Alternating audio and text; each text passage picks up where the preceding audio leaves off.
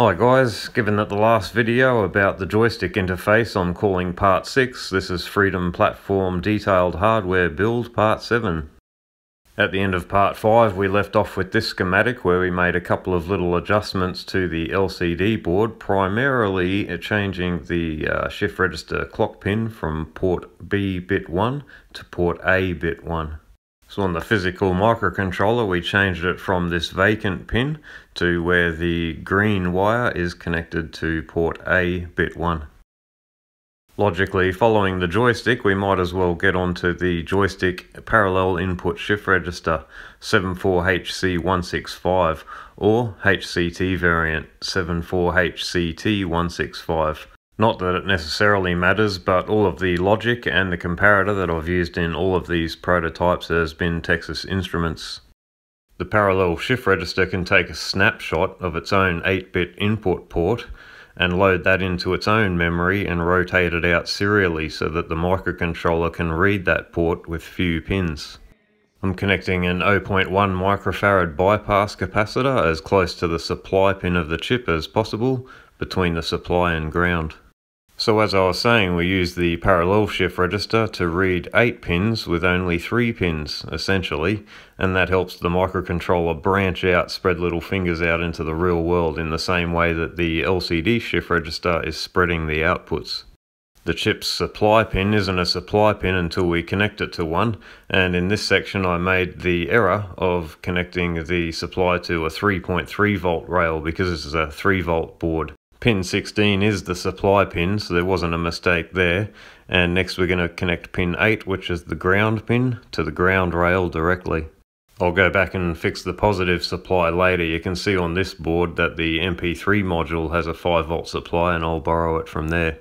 Pin 9 of the shift register is where serial data is output, 1 bit at a time, and it's connected to the DS-PIC port B, bit 10.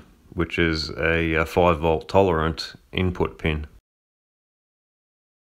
Pin 14 of the shift register is one of the input bits, bit 3, they call it D in the data sheets, and that's where the fire button will connect.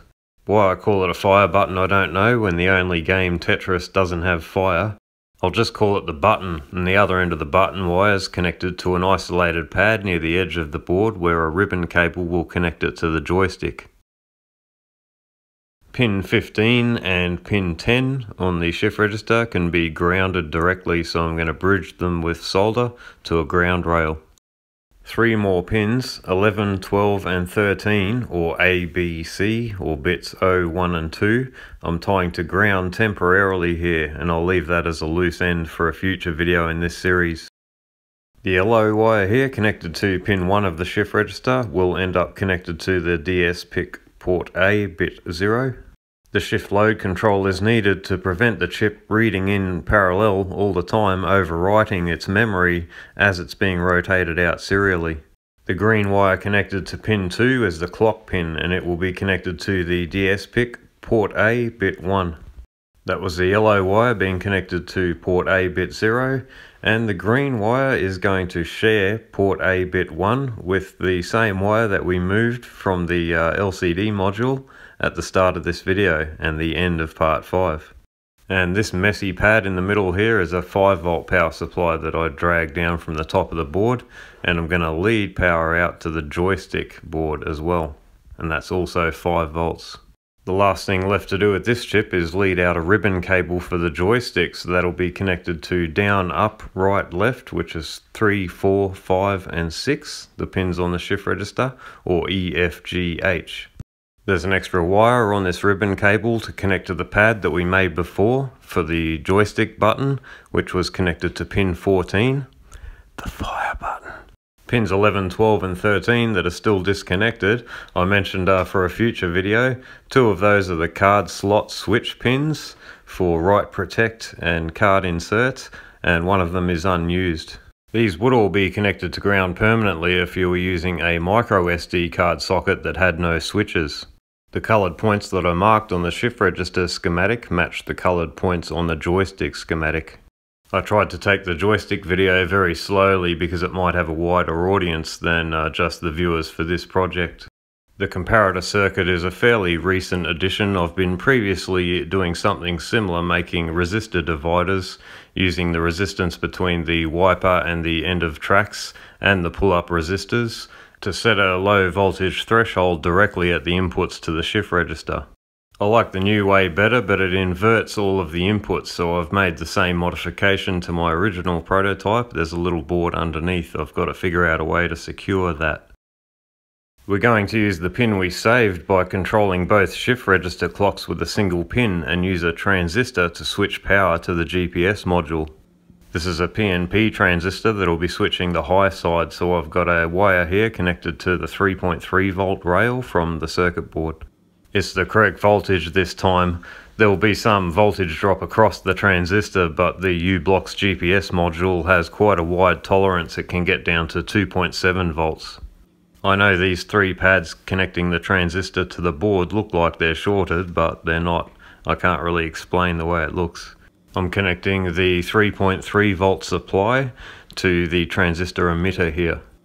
This is a 330 ohm resistor connected between the base of the transistor and an isolated pad, and that isolated pad will go on to be connected to the DS PIC, port B bit 1. That's the now vacant pin on the DS PIC that we saved.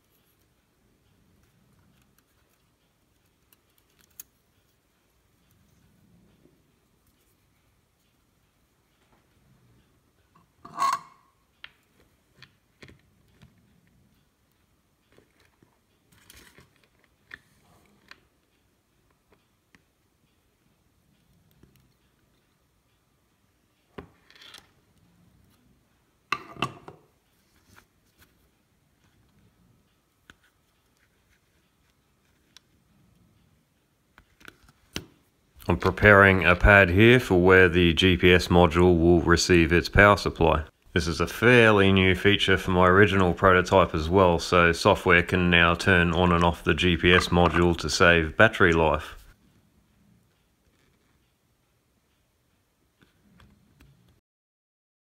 This is where we're up to now. The unit on the right is slightly ahead of the other just because it has the transistor.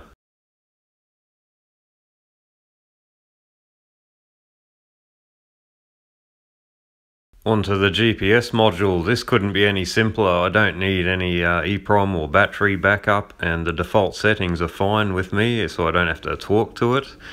So there's no transmit line wasting an I/O pin. I've got one of these units built on a circuit board, but it's one of these things where it might be cheaper just to buy the pre-built module from eBay. This will be the only marked difference between the two prototypes. I'm planning to use this for one of them and then buy a pre-built module for the other. So here's the cable I've put together to mount the patch antenna slightly away from the unit. This horrific mess that I'm making is not only securing the daughter board to the main PCB, but it's providing the ground connection for the daughter board. The GPS module power supply pin will connect to the collector of the transistor that we placed just before. And that one's a bit frosty. Not happy with that. Went back and fixed it.